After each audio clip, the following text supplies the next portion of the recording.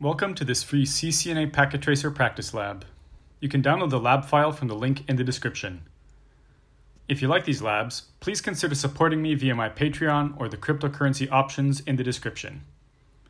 Also, please subscribe to the channel for more labs like this. In this lab, more colorful than usual, we will configure VLANs and VTP, the VLAN Trunking Protocol. VTP is used to propagate VLAN configurations among switches, so you can configure the required VLANs on a single switch and have it share the configurations with other switches instead of having to configure the same VLANs on every individual switch. So, the first step is to configure the switch ports connecting switches as trunk ports and disable DTP. That's simple enough. Let's go on switch 1. Enable conft interface G01. Switch port mode trunk. Switch port no negotiate. Exit. Now on switch 2. Enable conft interface range G01 to 2. Switch port mode trunk. Switch port no negotiate. Exit. Finally on switch 3. Enable conft interface G01 switch port mode trunk switch port no negotiate. Exit. Okay, that's all for step 1. Step 2 is to configure switch 2 as VTP Transparent. First, let's review the different VTP modes. There are 3 VTP modes: server, client, and transparent. In this lab, switch 1 will be a server, and switch 3 will be a client. Switch 2 will be in transparent mode. VTP servers are able to create and delete VLANs, and then share those configurations with other switches.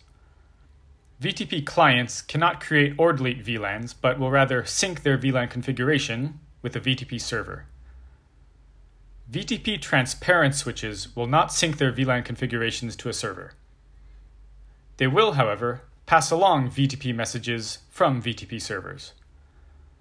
So, in this lab, switch 2 will be in transparent mode, and it's between switch 1 and switch 3. It won't sync its VLANs to switch 1, but it will pass switch 1's messages to switch 3. Okay, let's do the configuration. First, VTP mode transparent. Configure switch 2 in VTP transparent mode. Next, the VTP domain name, as you can see here, is CCNA. VTP domain CCNA. Also, we are told to configure VTP version 2. VTP version 2. Cisco recommends to avoid using version 1 if possible. Next, let's create VLAN 40 on switch 2. VLAN 40, name, accounting. Exit. Let's check. Do show VLAN brief. There we go. VLAN 40, name, accounting. The next step is to configure our VTP server, switch 1. VTP domain CCNA, VTP version 2, VTP mode server. VTP server is actually the default VTP mode, by the way. Okay, now let's create VLANs 10, 20, and 30. VLAN 10, name HR. VLAN 20, name sales. VLAN 30, name engineering. Exit. Next, let's configure switch 3 as a VTP client, and it should get all of this configuration from switch 1. VTP mode client. Do show VTP status. Notice how the VTP version 2 and VTP domain name of CCNA are already set without us having to configure them.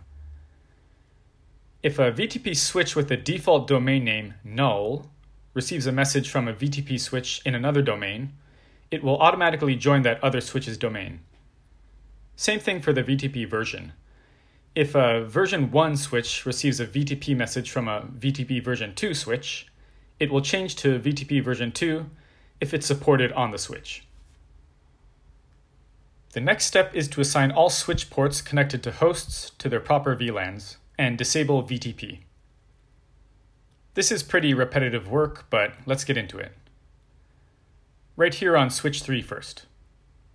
Interface F01, switch port, mode, access, switch port, access, VLAN 10, switch port, no negotiate.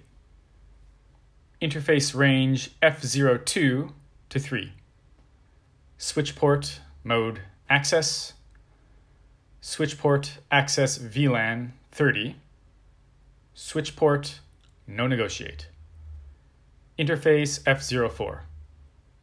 Switch port, mode, access, switch port, access, VLAN 20, switch port, no negotiate. Okay, next is switch 2. Interface range F01 to 2. Switch port, mode, access, switch port, access, VLAN 40, switch port, no negotiate. Finally, switch 1. Interface range F01 to 2.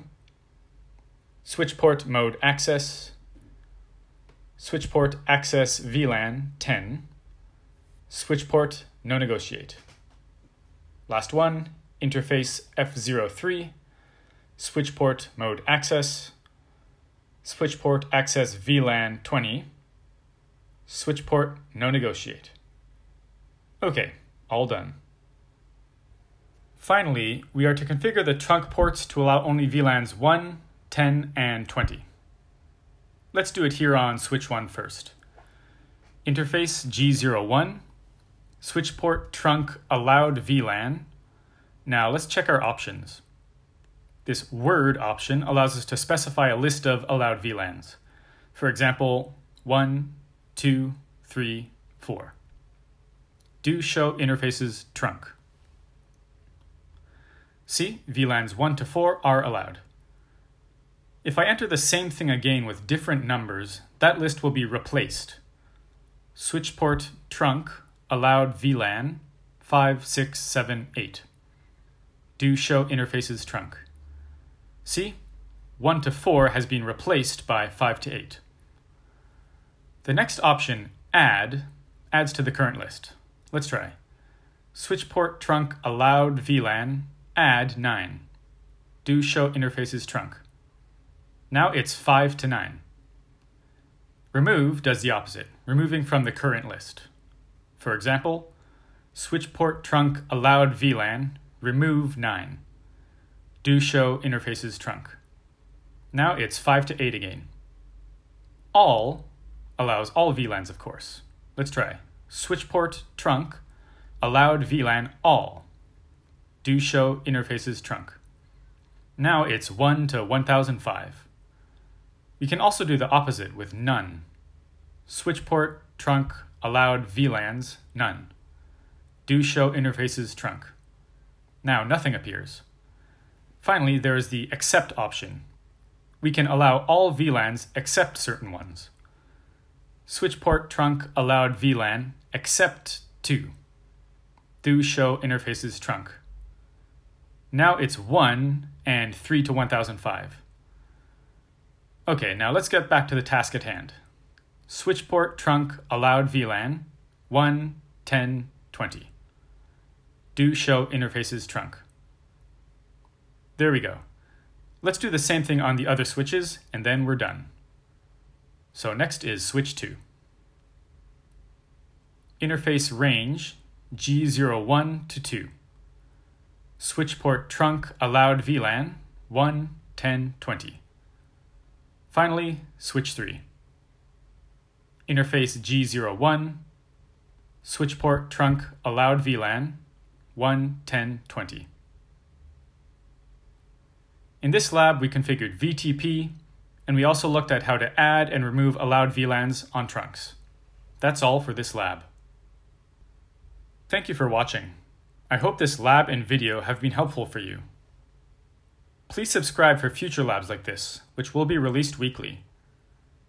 If you have requests for any specific labs, let me know in the comment section. If you want to support my channel, I accept Bitcoin and Ethereum donations via the addresses in the description. I am also a Brave verified publisher and accept BAT, or Basic Attention Token, donations in the Brave browser.